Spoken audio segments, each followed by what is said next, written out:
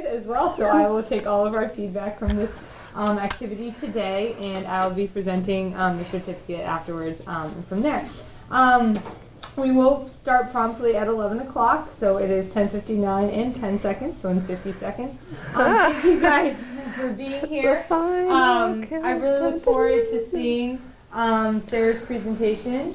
It's a great opportunity for our seniors, as many of you know, to really have an idea, and Brooke's here, and to explore something with greater understanding independently, with some deeper knowledge, go on a discovery process, and have some fun and some new learning as a result.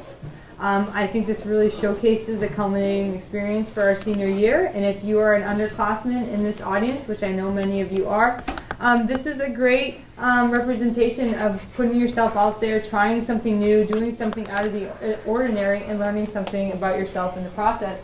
So I hope by coming to these presentations, you start to get the ideas going of what you might do as your final mark on your high school experience, because this is, you know, they say sociology or psychologically speaking that you remember your first 2 weeks of an experience and your last 2 weeks. This is something that you're going to remember, and it's going to kind of close that chapter of your high school career, and so it'd be really great to do something you're passionate and fun and excited about. And so without further ado, I present Sara Todd today, giving her senior exhibition, and I look forward to feedback and questions. Oh, hi. From there. All right. We're all here. Sorry. And I will be doing a timer for you, Sarah. I will let you know when you reach 15 minutes. Alrighty. Might be a little over that, but we'll see how it goes. Okay, so good morning, everyone. And my name is Sara Todd, and welcome to my senior exhibition. Alrighty. So like many of my peers, I began my process with finding an essential question. I've always been the kind of person to think ahead, compulsively, in fact. So naturally, I began thinking about my essential question beginning in sophomore year. So most of my project ideas I found all centered around one common theme, and that was around healthcare and how I could get into healthcare. So it all started off sophomore year, as I said before. I'd just gotten into high school. I was still finding my sensibility. I was finding my own person within high school, and I found myself very overcome with anxiety a lot. And so I was thinking about, okay, well, maybe I could do personal training. I could do something around fitness and nutrition and mental health, and how focusing on my own mental health and bettering myself can lead to me being a better person in general. But then as my high school career went on, I found my rhythm, and I found myself not really needing that as a project anymore. So then I thought about my hospital internship being a possible avenue for my senior ex, and that unfortunately fell through, and I wasn't able to complete it due to scheduling. And so that would have led to a very uneventful presentation. And so also, in addition to all of this, I have had the many opportunities to be a very avid traveler during my high school career, and I've really fallen in love with that. And so I wanted to find a way to incorporate all of these things, my love for travel, my love for healthcare, and that all presented itself in a medical mission that was going down to the Dominican Republic. So that led me to my final essential question, which is, how will my trip to the Dominican Republic inform my future career choice as a medical professional? So my mentor was phenomenal, and is Dr. Charlie Hendricks. I was able to interview Dr. Hendricks during the trip, and he provided me with lots of information about his own process and his experience as a general surgeon, which was my goal eventually when I went on this trip, was to become a surgeon and to get into all that. So Dr. Hendricks attended medical school at the University of Maryland, and he came back to MDI because he wanted to focus more on the people and the practice. He is a founding board member of the Hancock County Medical Mission, and he's been going for a majority of the time. Unfortunately, he was unable to be here because he's in surgery, but I'm endlessly grateful to him and the opportunities he provided me. He was able to get me in on a lot of procedures, which really furthered my knowledge of the medical practice in general, and he was an awesome teacher, and I learned a lot from him. So my prior knowledge. Going into this trip, I knew a little bit about the Hancock County Medical Mission and also Medical Ministry International. Medical Ministry International is an umbrella organization that teamed up with the Hancock County Medical Mission this year to go to the Dominican Republic. Both are organizations where they take in medical professionals and they send them to less fortunate countries where the citizens might not have the correct health care they need and are provided. So we sent down physical therapists and dentists and surgeons. Sometimes we send down obstetrics, stuff like that, to help with childcare. So I knew about the organizations bless you.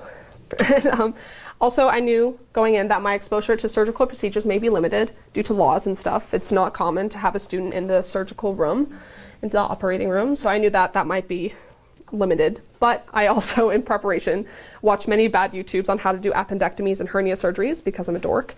And so I was prepared in that sense. So I had that prior knowledge I knew what I was expecting going into if I went into surgery. And also, I knew that this would be my first time traveling without my parents outside of the country. And that was really scary for me, and it was very outside of my comfort zone. So, you might be wondering how I found myself in the middle of this once-in-a-lifetime opportunity. I was extremely lucky to be awarded with a full scholarship for the mission through the Hancock County Medical Mission Scholarship, aptly named. I had to go through paperwork, I had to go through an interview process in both English and Spanish. I was required to have up to Spanish 3. Ted Sperling, who interviewed me, is a very intimidating individual. No, I'm just kidding. He's awesome. He's awesome if you know him. But I actually almost didn't apply this year because I applied my junior year and I didn't get in because I was a junior, and that was very discouraging for me at the time. But I'm so glad that I reapplied because I was awarded the scholarship and I was able to go on this amazing opportunity with 2 of my peers. One of them is here today, Nick Dooley, and also Matt Frost, who is an Ellsworth high school student, a senior in Ellsworth. So as our job description there, we're selected students will act as translators between the patients and the nurses and the doctors. So my Spanish skills were really going to be put to the test, and that's a lot of pressure for me because I am such a perfectionist. And I'd only taken up to Spanish 3 and a little bit of Spanish 4 at that time. So that was scary, that was terrifying, but I was so up for the challenge and I was so ready to get down there and start helping out. So you can see here, these are our dorms. Mine is, I don't think the laser pointer works on the TV, but mine's a really messy one right there. So this is where we were staying. There was a women's dorm and then there was a men's dorm. This was the men's dorm. They didn't stay in the open space. We'd often, after long days, we'd hang our hammocks between these beams. And Ted Sperling would break out his harmonica, and Ralph, one of our anesthetists, would break out his guitar, and we'd all sing and we'd play cards, and it was just a really fun time.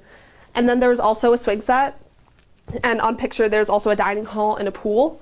But there was also no hot water, and also tarantulas. So that was something that I had to get used to. We woke up in the middle of the night one time, and there was just one in the bathroom. That was an eventful day. Anyway, so carrying on. So we did eventually get to the hospital. That was the day right here pictured. That was the day we got to the hospital, which was the Sunday after we arrived. As you can see, the OR is pretty barren. That's because the people down in the Dominican try to steer away, in this community specifically, they try to steer away from the surgical procedures because they don't have the necessary equipment. So they maybe do 1 to 2 procedures a year.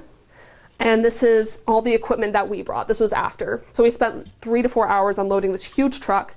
It was a lot of logistics this first day because we had to set up everything, we had to clean everything, we had to sterilize everything, we had to get out our instruments, we had to set up our autoclaves. We brought everything to this hospital.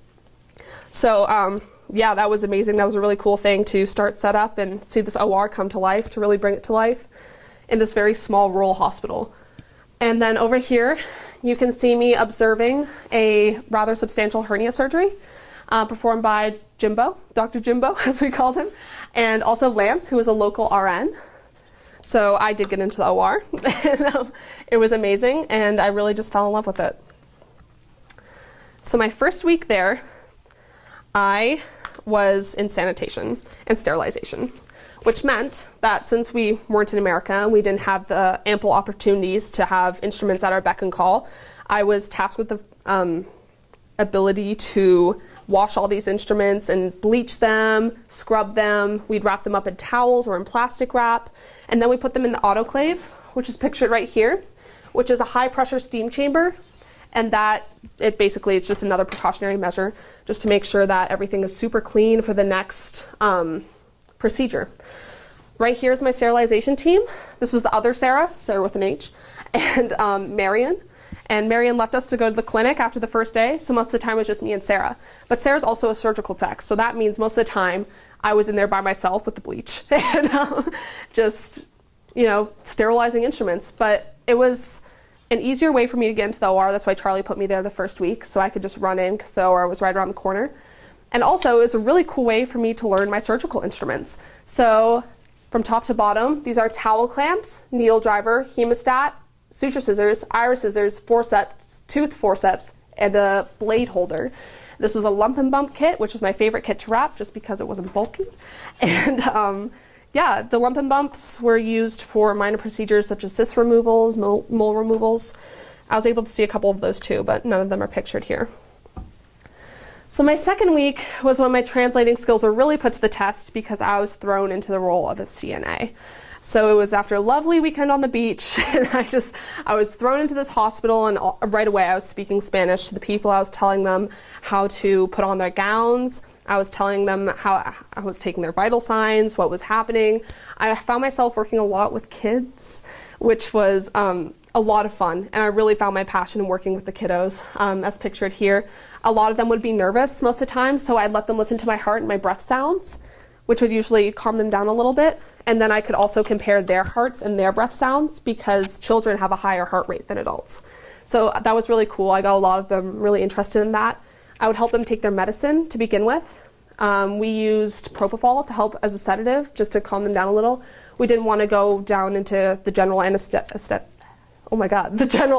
land because that just poses a whole other set of possible complications. So what we did usually for most procedures is that we give the patients propofol as a sedative to begin, which made them sleepy. They'd be put to sleep, and then we'd use local anesthetic around the incision sites. So I was charged with making sure the kids got every drop of that propofol. I also helped them learn how to breathe into their masks, as you can see. So what I do is I'd show them on me what was going to happen, and then I'd hold it up to their face and they'd breathe, and that was really awesome just to hang out with them. Yeah. So I really got into the CNA role a lot more than I thought I would. Also, I'm not a certified CNA, so I don't think it was actually allowed for me to do a lot of this stuff if we were in the United States. But I'm so grateful for the opportunity because I totally fell in love with it. I was working with a lot of kids, as I said before. I was taking vital signs by myself. I was counting out medications by myself. I was responsible for patients. I was responsible for talking to the parents when their kids came out of surgery to explain what was going on with their kids, because when most kids come out of surgery, they're very confused and they might not remember their parents. So it's obviously very hard if you're, you know, with a team of medical professionals that you don't really know. And then I was also taking out IVs and hanging IVs by the end of it, which was cool. I didn't get to put any in, but I did learn, so watch out. Coming for your arms. So yeah, that was my second week there. And then my final day, I just want to take this moment to warn the more squeamish audience members that they might want to look away. There is a picture coming up, a couple pictures. So I got to be in a procedure. I got to assist in a procedure. It was a subareolar fibroadenoma, which translates to there was a lump in a woman's breast and she wanted it removed. So me and Charlie went in there, we got it. I was able to hold retractors. I was able to cut sutures after he was done sewing her up. She grabbed my hand after the procedure. It was honestly just the most amazing thing. You can see here, you can see the mass that we removed. There it is. It's Charlie and me. We had a great time. Nothing could bring me down from that high when I was right there. And I rushed outside afterwards. I called my parents straight away, and then Charlie found me afterwards, and he told me that that was an experience that I wouldn't be able to get in the United States until my third year of medical school, which is like 7 years down the road from here. So that was so amazing to be a part of, and I'm so grateful for him and for providing me with this opportunity. So I really think nothing could bring me higher, but then something did. Any of you who know me know that I am an absolute baby freak. I love them so much. Our last procedure of the entire trip was a C-section that I unfortunately wasn't able to get in on because it was too high risk. But I was there as soon as the baby was born. The Dominican nurses were so kind. They let me hold him. They let me measure his head and his length, and they helped me dress him because I don't know, babies are a lot more resilient than you think. So I was trying to be very gentle. They're like, no, you just pull on the onesie. So I was like, I feel like I'm hurting him. No, but it was fine. So they plopped him in my arms, and I was the third person to ever hold this beautiful baby boy.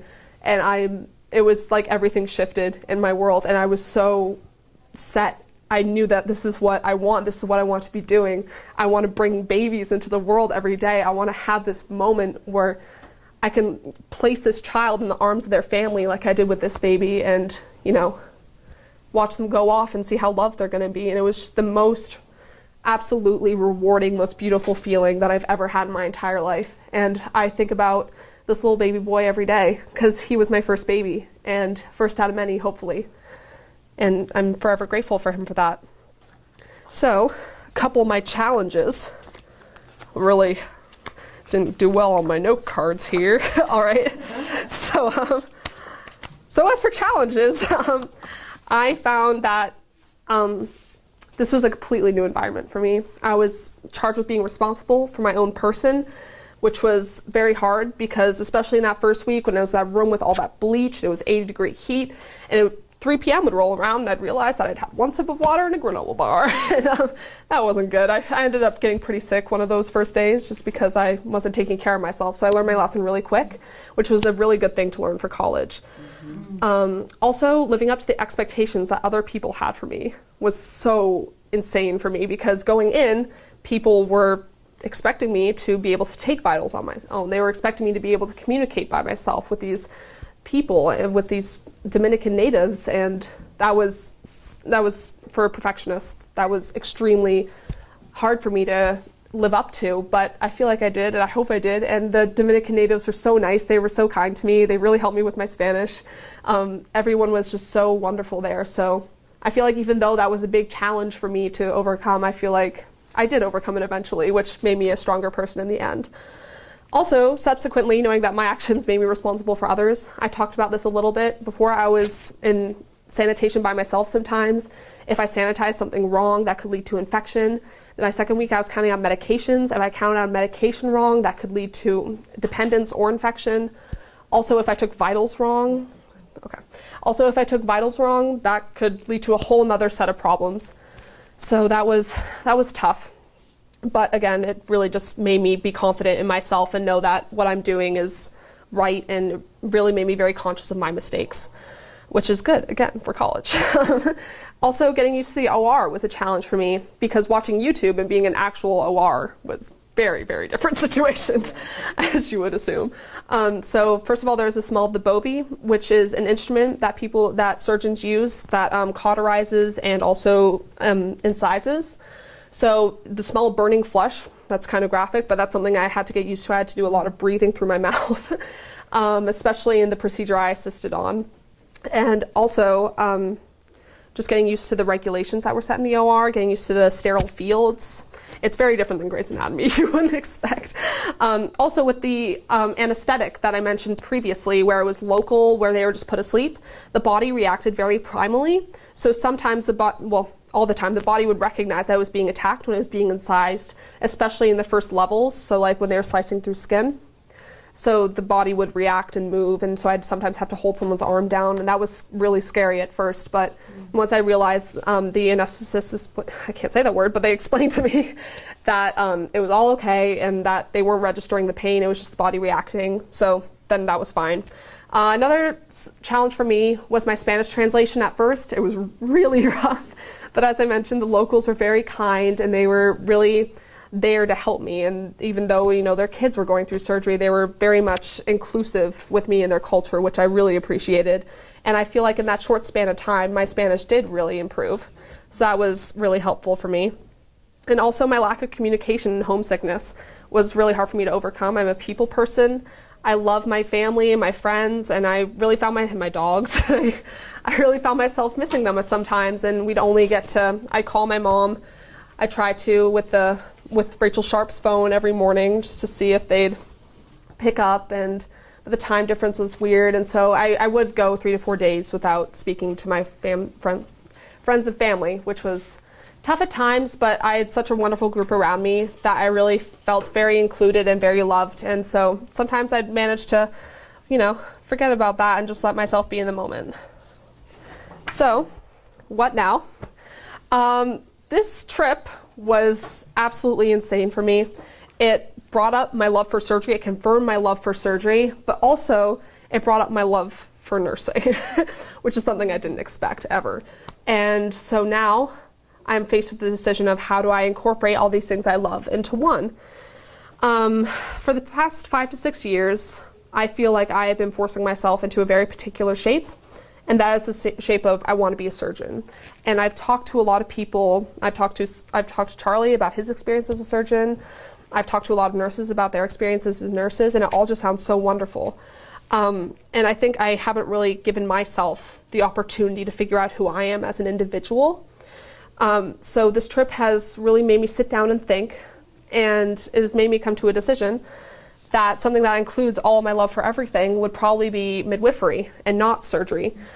Midwifery, I would still be able to first assist in C-sections, which would give me my, my surgery kick, but also I'd be delivering babies every day, which is this thing I want to do. So as an NP midwife, I will be able to, a nurse practitioner midwife, I will be able to choose my own hours. It will be a much more flexible and giving schedule. I'd be able to get out in the world and do what I love sooner. And to quote The Lancet, it's a medical journal, from a paper called The Power of Midwifery. Midwifery is defined as a skilled and knowledgeable and compassionate care for childbearing women, newborn infants, and families across the continuum through pre-pregnancy, pregnancy, birth, postpartum, and the early weeks of life. And as a midwife, I just feel like that fits me personally, and it fits my compassionate nature, and it fits my it checks off all the boxes, basically. So that's where I'm hoping to end up. So in conclusion, I will be going to the University of Maine in the fall in the Honors College. I will be a nursing major, and from then I hope to get my master's in midwifery. And after that, I plan to take on the world. So my sincerest thanks, I want to end with my thanks to my mentor, Charlie Hendricks, for his endless support and opportunities, providing me with all the opportunities I need to get in and observe surgery. I also want to thank the entire Hancock County Medical Mission and MMI staff for being the best and most patient teachers I could have asked for. They were truly phenomenal. I couldn't have asked for any better. I want to give a special shout out to Emily Brown and Rachel Sharp.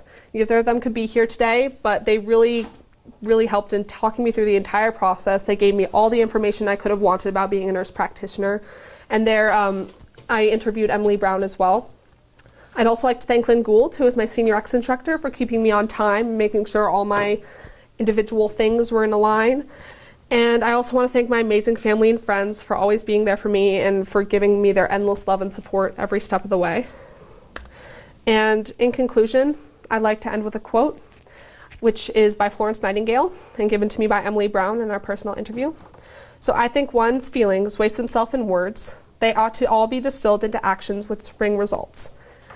And I think that encapsulates the answer to my senior X. Whatever I end up doing, I want to be helping others, and I absolutely can't wait to just get out there and start.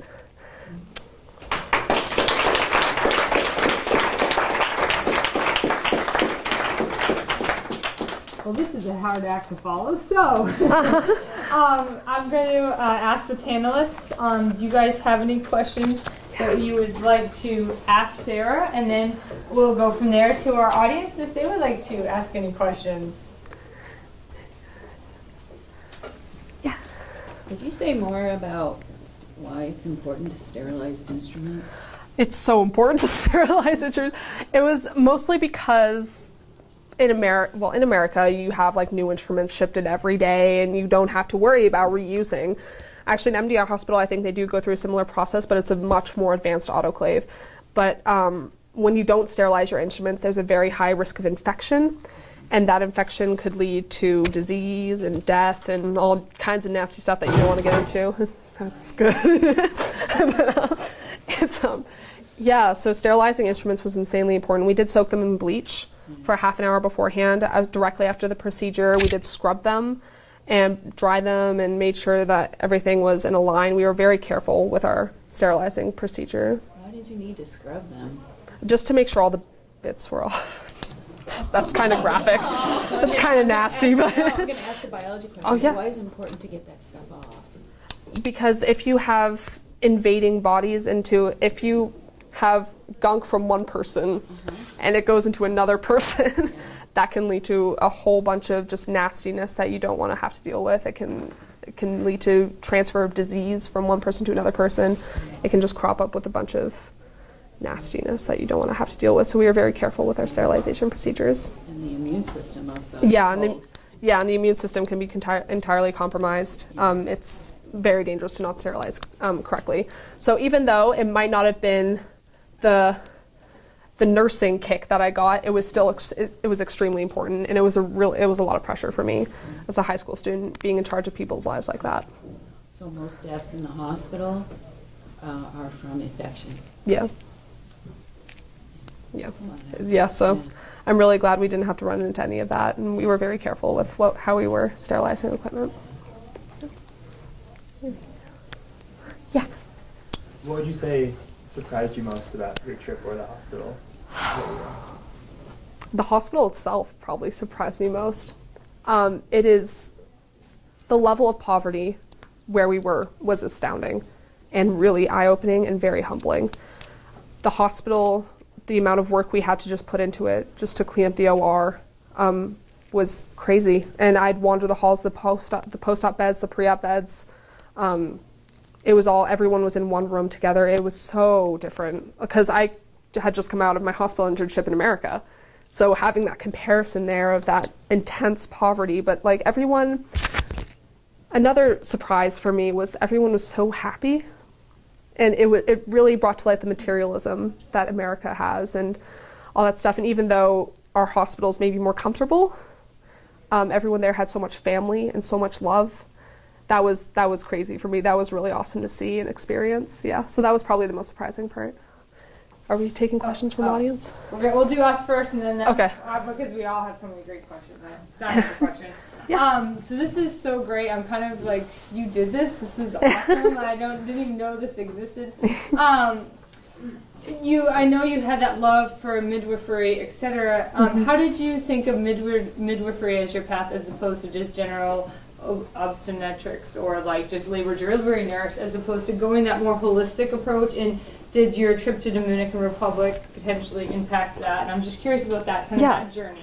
Absolutely. Actually, one of my sources that I was going to mention but forgot to, but I'll mention it now.